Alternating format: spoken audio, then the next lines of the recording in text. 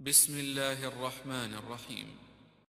شهر رمضان الذي أنزل فيه القرآن هدى للناس وبينات من الهدى والفرقان.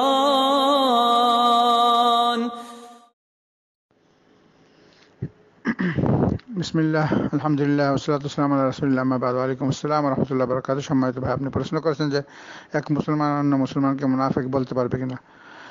অবশ্যই বলতে পারবে না, কারণ এটা অনেক বড় কবিরা গুনাহ। কারণ মুসলমান যে, সে তো মুনাফিক, যে কি মুনাফিক যে মিথ্যা কথা বলে বা ওয়াদার খেলাফ করে। এবং মুনাফিক দুই প্রকার আছে। একটা মুনাফিক আমলগত যে মুনাফিক, যে মিথ্যা কথা বলে, আমানতের খেয়ানত করে, তারপরে অঙ্গীকার ভঙ্গ করে, কথাবার্তা মানুষকে গালিগালাজ করে। এই ধরনের মুনাফিক যেটা, সে মুনাফিক, এটা মুনাফিকই কাজ। কিন্তু এই ধরনের কাজ করলে তাকে নসিহত করতে হবে এবং তাকে উপদেশ দিতেও বলতে হবে, কিন্তু মুনাফিক বলা যাবে না।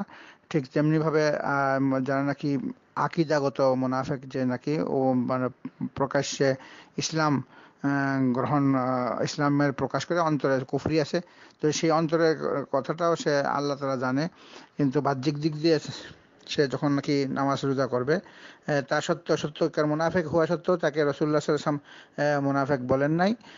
কারণ এই নিফাকিটা আল্লাহর কাছে কিয়ামতের দিন আল্লাহ হিসাব করবে। আর যে মুসলমান, যার মধ্যে মুনাফিকি নাই, যার মধ্যে কোনো দোষ নাই, তাকে তো অবশ্যই মুনাফিক বলা যাবে না, কোনো ধরনের গালিগালাজও করা যাবে না। হাদিসে রাসূল বলেছেন, সিবাবুল মুসলিমি ফিসকুন ওয়া কিতালহু কুফরুন।